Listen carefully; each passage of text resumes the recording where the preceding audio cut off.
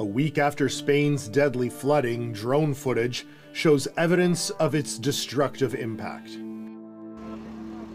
Vehicles dragged through the streets of Paiporta by floodwaters now sit in large piles in what looks like a car graveyard. One resident said trucks keep coming with more cars.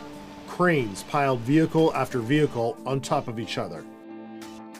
More than 100,000 cars were damaged by the floods.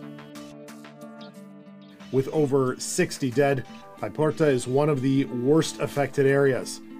The disaster has killed more than 200 and left dozens missing.